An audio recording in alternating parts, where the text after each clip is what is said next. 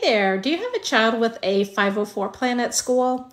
Are they struggling to get their accommodations met by teachers? It's really important that you and your student know it's not up to one teacher or the next teacher to decide whether or not they want to abide by the accommodations that have been put in place by your child or for your child.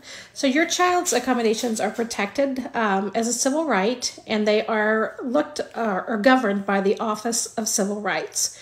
I would certainly give the school an opportunity by reaching out in writing, of course, and let them know that it looks like your child's accommodations are not being followed and not being met. I always try to give the school an opportunity to correct where things are not being done right.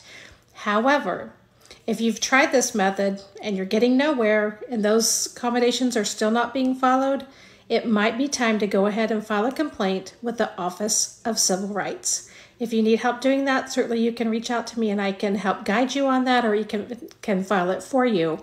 But just make sure your child should not be having to ask for their accommodations, and all teachers should be following them. Know your rights.